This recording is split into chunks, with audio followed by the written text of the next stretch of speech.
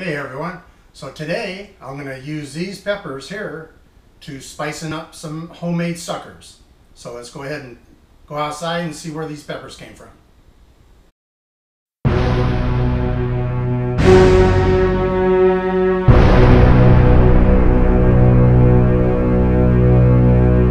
So to give the suckers the heat that I want, I'm not going to use habaneros today. I'm going to use a dottle pepper. This is a pepper that came from Florida, I think St. Augustine. Yeah, these look good right here. So I'm just going to use 3 peppers for the to give the suckers their heat.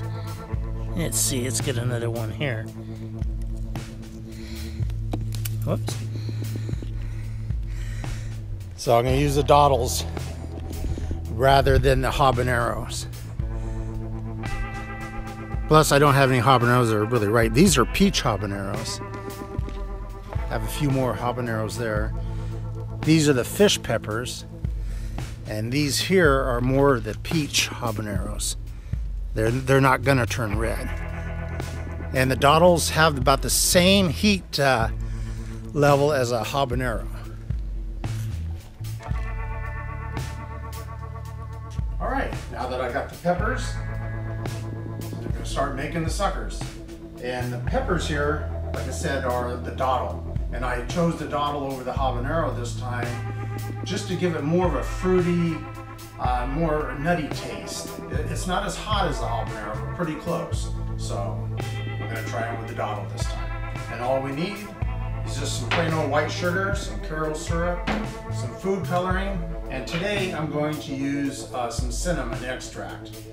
And I'm going to use a little bit of Pam on the molds so the suckers don't stick. And of course, you've got to have some sticks to make the sucker.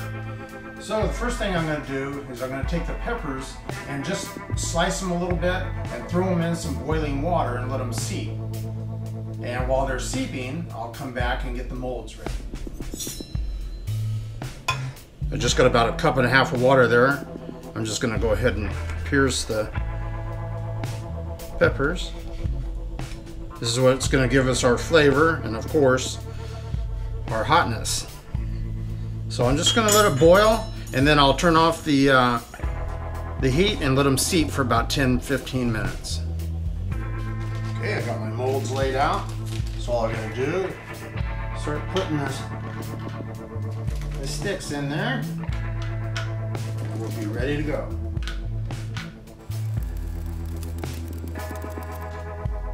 Alright, now that I've got all the sticks in there, we need to spray the molds with a little bit of Pam, just a real light coat so the candy pops right out.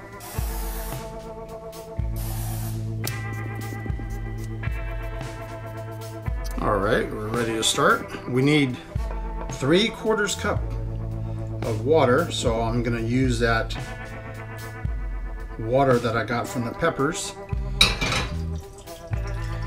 I'm going to turn that heat on about medium. Okay. I'm going to add our sugar. 2 cups of sugar. And I'll put all the ingredients in the description.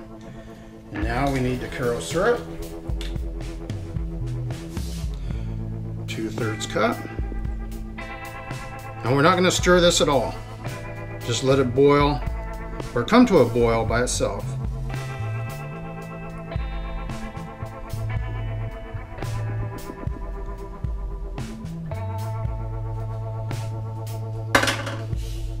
And when it does come to a boil, I'm going to add the coloring, and I'm going to choose like a hot pink because I'm using cinnamon and pepper. It's supposed to be hot. So we're going to let that go for a little bit. And I have my iGrill candy thermometer in there. So we just keep an eye on that. And that's all there is to it.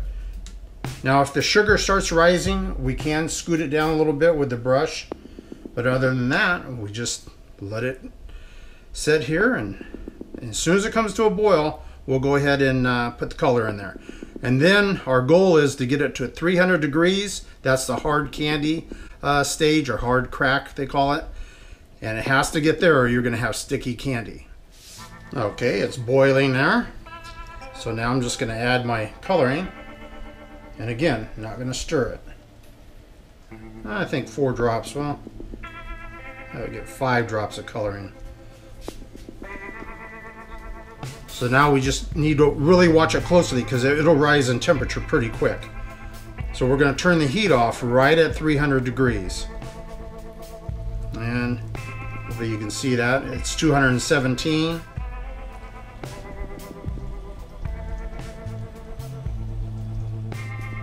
All right, we got a couple more degrees to go.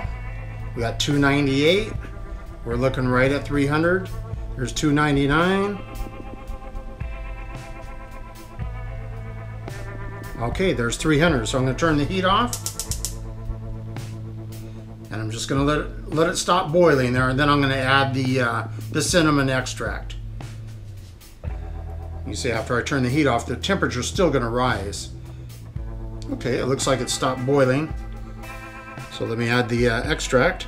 It's just the cinnamon oil by LorAnn's oils, and it's just 1 dram. That's all you need.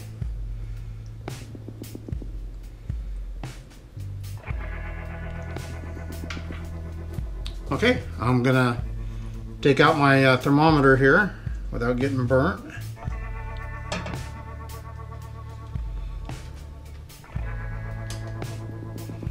And I'm gonna go ahead and pour it into our Pyrex.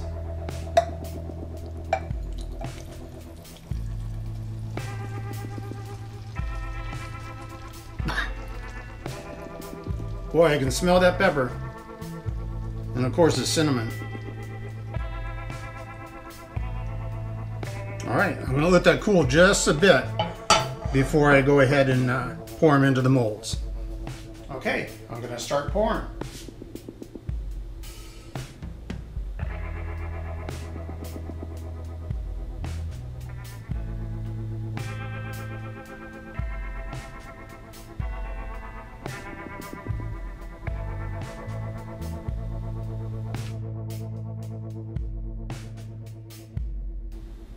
You can really smell that cinnamon. And every once in a while, it kind of chokes you right there in the throat with that pepper. The dawdles, like I said, they're almost as hot as a habanero.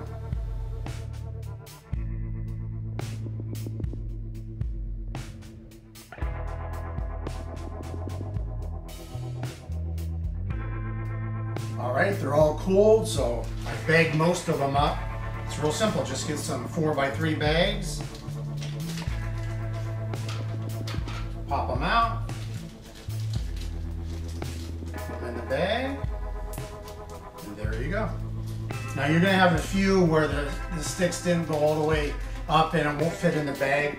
Well, you can just leave those out as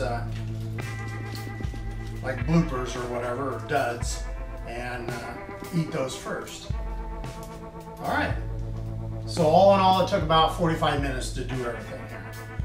So what do they taste like? Well, I have one here that it wouldn't fit in the bag, so let's see what it is.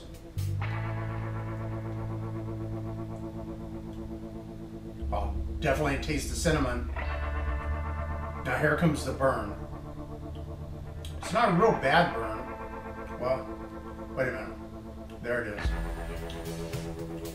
But it's tolerable. It's not as bad as when I did it with the habaneros.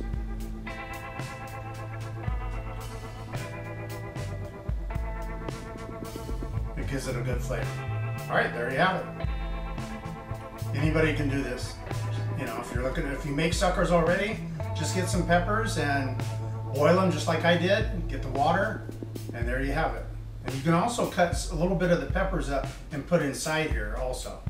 I might do that later, but right now I'm just having fun making the hot suckers.